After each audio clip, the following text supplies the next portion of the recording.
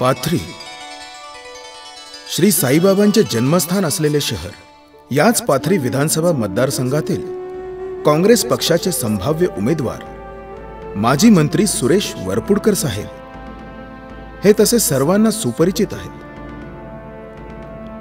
जनतेच्या प्रेमाची पावती म्हणून एकदा दोनदा नाही तर सलग 4 वेळेस ते सिंगणापूर मतदारसंघातून आमदार म्हणून निवडून आलेले आहेत।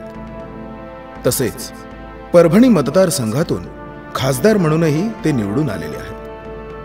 त्यांच्या कार्याचा ठसा राजकारण, सहकार क्षेत्र तसेच समाजकारणात त्यांनी प्रभावीपणे उमटवला आहे। नमस्कार, मी परभणी जिल्ह्यामध्ये जिल्हा काँग्रेस पक्षाचा अध्यक्ष आहे आणि गेल्या 4 वेळेस विधानसभा निवडणुकीमध्ये मी सिंगणापूर मतदारसंघ ज्यावेळेस होता त्यावेळेस मी 4 वेळेस या ठिकाणी निवडून आलेलो होते। जनतेने मला निवडून दिलेलं होतं। काँग्रेस पक्षाचा 1 वेळेस मी खासदारही होतो, परंतु जिल्ह्यातला एक मतदारसंघ कमी झाल्यामुळे आता पाथरी विधानसभा मतदारसंघ आहे, ज्याच्यामध्ये 70% जवळपास भाग हा सिंगणापूर मतदारसंघाचा येतो आणि पाथरी एक नवीन तालुका त्या ठिकाणी ॲड झालेला होता। एक पाथरीची विधानसभा एक आम्ही सर्व मिळून लढत आहोत आणि आघाडीच्या उमेदवार म्हणून एखादी मी तिकीट मागितलेले काँग्रेस पक्षाकडे आणि ते जर मिळालं तर मी चांगल्या प्रकारचे आपल्याला पुढे भविष्यकाळामध्ये आपल्याला सातत्यानं संपर्क ठेवून जे विकासाच्या योजना आहेत आम्ही सर्व मिळून या ठिकाणी आपल्या जनतेच्या उपयोगीत पडू अशा प्रकारची पूर्ण आशा आहे। मला खात्री आहे की जनता माझ्यावर पूर्णपणे विश्वास ठेवील आणि मला मागचा जो बॅकलॉग आहे थोड्या मतांनी पराभव झाला तो पराभव भरून काढील आणि मला जास्तीत जास्त मतांनी निवडून दिला अशा प्रकारची माझी खात्री आणि अपेक्षा आहे। एक जनसामान्याचा लोकप्रिय नेता म्हणून त्यांची ओळख आहे। ते सत्तेत असोत किंवा नसोत, जनतेच्या विकासासाठी ते सतत कार्यरत असतात। सर्वसामान्य जनतेशी त्यांची नाळ जोडलेली आहे। एवढेच नव्हे तर त्यांचे संपूर्ण कुटुंबच समाजकार्यात अग्रेसर आहे।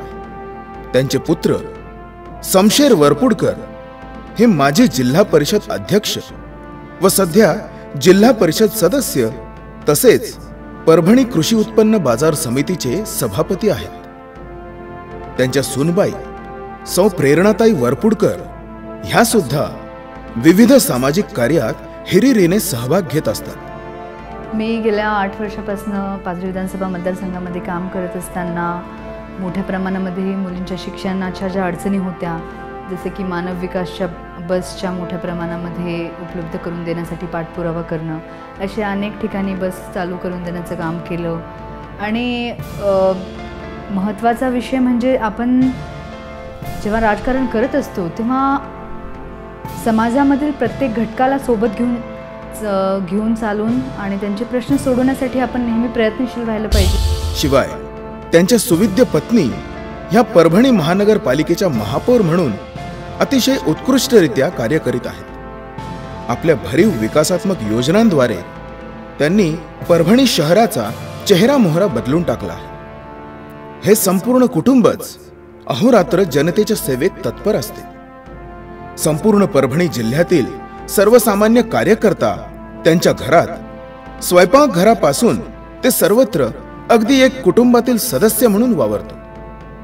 अशा कुटुंबातील जनसामान्याचा नेता आज आपल्या भागाच्या विकासाकरिता आपल्या भागातील विविध प्रश्न सभागृहात प्रभावीपणे मांडण्याकरिता आपण निवडून देणे आवश्यक आहे।